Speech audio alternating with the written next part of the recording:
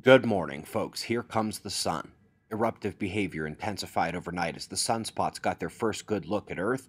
We've got a top tier run of news today as well, but today it's more relevant than usual at our star at spaceweathernews.com. We find the last 24 hours with coronal holes south and departing, and of course the bright, angry, active region incoming over the northeastern limb. Solar wind is diminished this morning, so the big story is the solar flares.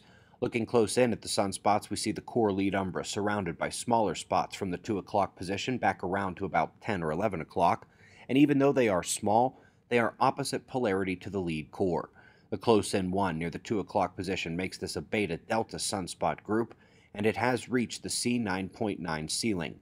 Any higher into M-class range, Disaster Prediction app starts firing the flare alerts. Let's peek in on the larger eruptions taking place this morning in 131 angstroms.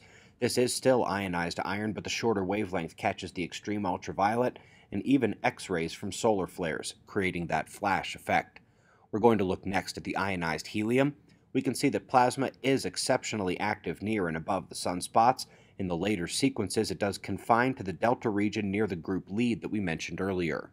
This far, the plasma from these larger events is not leaving the corona. Big one this morning surged an eruption through the corona ahead in rotation through Earth-facing heliographic longitudes. Eyes open for more. Tornadoes dropped in Texas yesterday. Luckily, they stayed out into open areas, and that's about the best we can hope for tonight and for the majority of this week. We have a multi-day setup for severe weather in the United States. Timestamp running along the bottom, and you can see that pretty much every night this week we have severe potential moving from the center of the country to begin and transitioning into the Gulf states towards the weekend. Eyes on your local forecasts. Let's go next to the American Geophysical Union. We're finding an excellent study of what it takes to cause a solar superstorm. It's about more than just the CME, but the density of the leading shock wave, and they occur 90% of the time during the maximum or descending phases of the sunspot cycle. Interestingly, they also denote the danger zone as being from center Earth-facing and to the west, which is to the right from our view, and is where the IMF magnetically connects Earth to Sun. That is when we watch the most. Up next, another powerful paper but on a complex and unexciting topic, but which does have implications at the largest scale.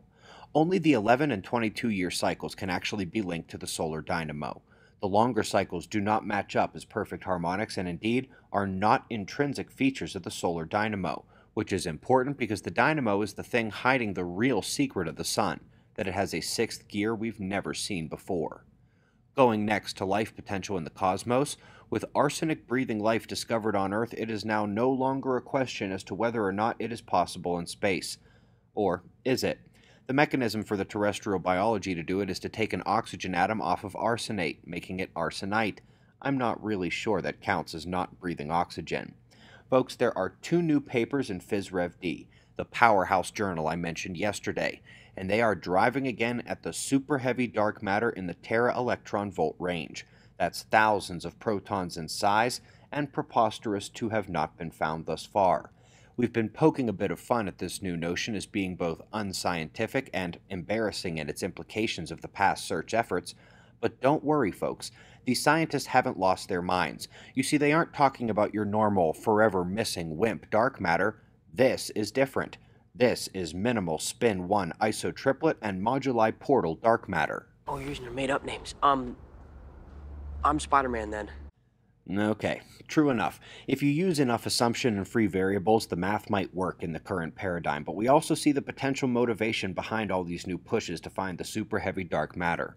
One of the papers says the open question demands the construction of the new super collider that has 100 tera-electron-volt power. They won't do it if the scientists don't push, and if it happens, I'd say they've got funding and work for 50 years at least. Of course, some of the best evidence for believing that motivation is the onboarding of the big dogs from Chicago. Channel veterans know all these names, but not always for great reasons. Today they propose 100 million tera-electron-volt dark matter, which is the size of 100 billion protons, and seriously, this doesn't get much more off the wall. On the other hand, sometimes it does. For those who know, my childhood best friend has a YouTube channel focused on ETs, conspiracies, occulted history, etc. I went on to Adrian's discussion video posted to Suspect Sky channel yesterday. I am in the first part there, and we do get weird.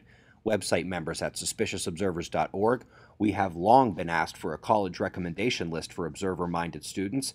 This took way too long, and I'm sorry, but now it is here, and it is not overwhelming. I did figure you'd want a shorter list than what you find in U.S. News each year.